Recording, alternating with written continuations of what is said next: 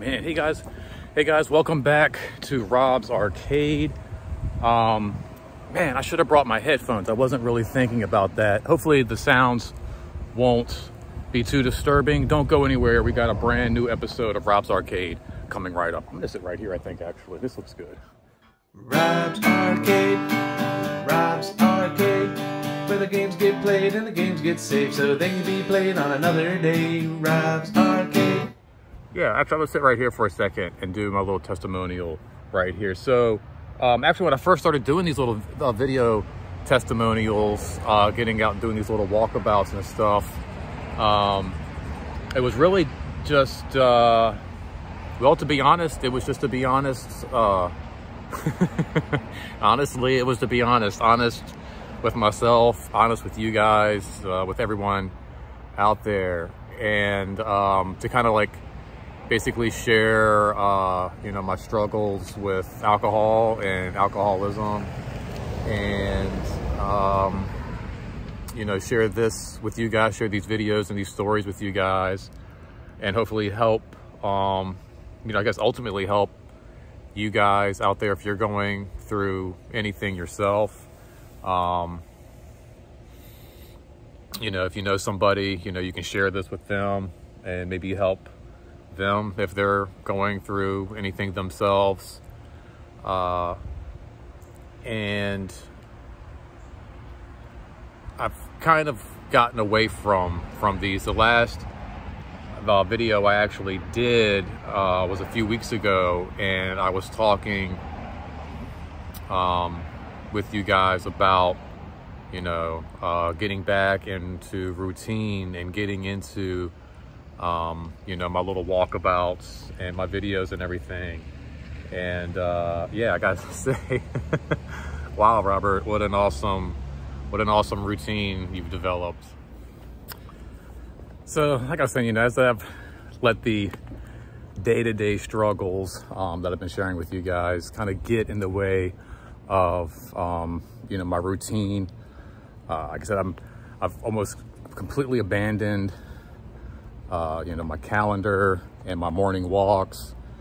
I've really let go of my journaling and these videos, and just really kind of lost, I guess, focus. But, you know, there's like, you know, no time like the present to get it back.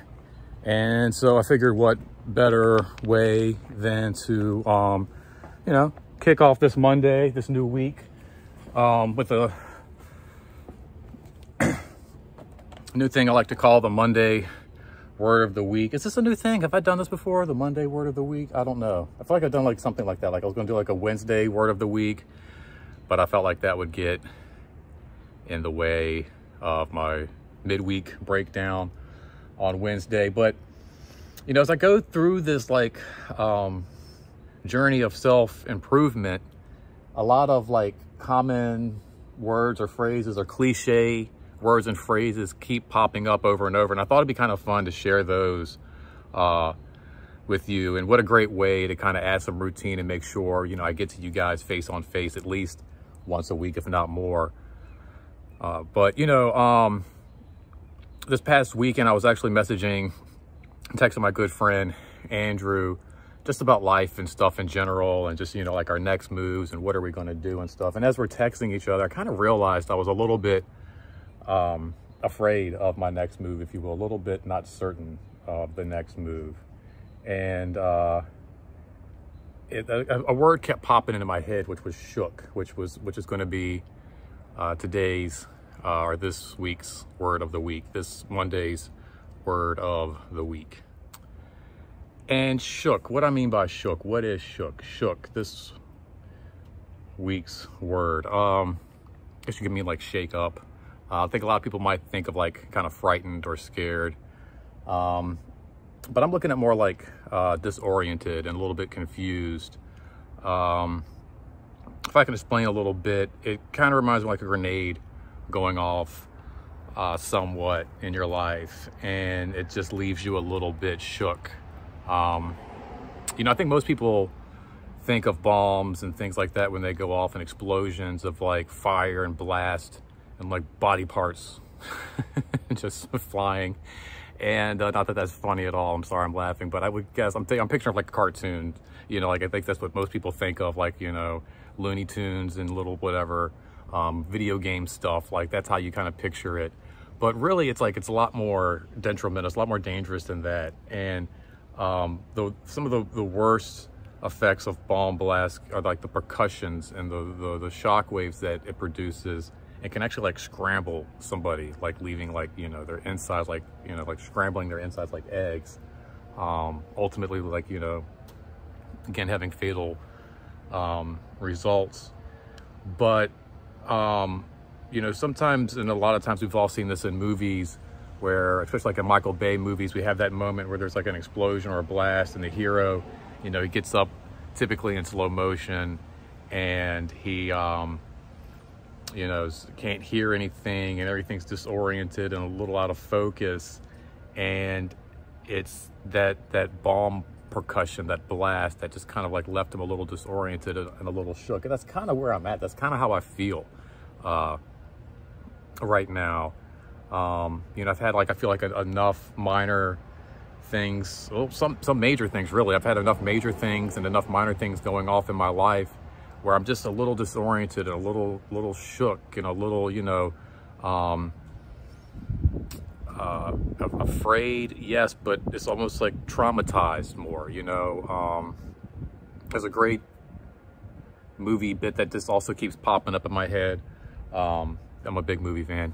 Behind Enemy Lines with Owen Wilson, when he's like running through that minefield and he's got booby traps going off on either side of him and he's just, you know, running through trying not to get hit by anything. And sometimes I kind of feel like that in my life too, between, you know, like just everything, like moving back home and this separation / possible divorce with my wife and, you know, my father's health and just everything, you know, just you know, fender bender that I've had and car issues going on and just so many different little things popping off here and there, that it's almost, you know, kind of makes you hesitant to make a move and kind of almost afraid that, you know, you've so many failed attempts and relationships and your marriage, you've screwed that up. And, you know, well, what if I screw up this next move?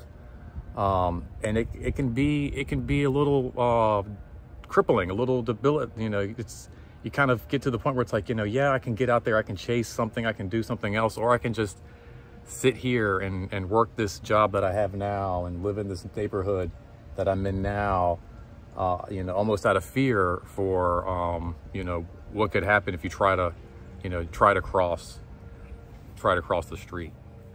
I don't know, man. It's a scary thing. It worries me. You know, sometimes I worry about becoming bitter from some of the stuff that's been going on. I'm typically a happy-go-lucky kind of person. I enjoy life. I like life. But, you know, it's left me worried I'm going to be a little bitter about things. You know, a little depressed, a little in the dumps, and I won't have that same zest that I've always kind of had,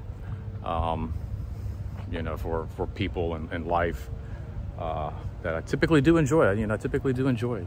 I don't know. Have you guys ever been shook? Is the word? Have you guys ever been shook? Have you ever felt shook? You know, was there anything you can do to stop it? Is there anything you did that kind of got you out of it? You know, lucky for me, I've got some great friends, some great family. Like I said, talking with my buddy Andrew this weekend, you know, he really kind of turned my head around a little bit, made me feel a lot better about the situation. You know, he's got my back. Lego's opening a company here in Chesterfield, and I found out when I woke up one morning and had about a half a dozen messages from friends and family, and then a few more started trickling in over the next few days. And it just kind of made me worried though, like, you know, getting out there and trying something like that. Like, what if I screw this up too, guys? What if I mess this up too, you know? But my boy Andrew reminded me, you know, you can't think like that. You gotta be positive and tackle it. And he's like, he's not gonna let me pass this up. He's gonna help me and do whatever he needs to do to make sure, you know, I can get this and give it my best attempts and my best go at, you know, trying to do something I've always wanted to be a part of. And if you don't know me and Lego, I love, like, actually go, once you've done watching this video, go back to the beginning of my channel. My entire YouTube channel started off with Lego and stop motion, and it's always just been a huge part of my life. And it's a little bit scary. It's got me, like I said, a little bit shook. But I guess I got to shake that off. Shake off the shook. Is that what we got to do here, people?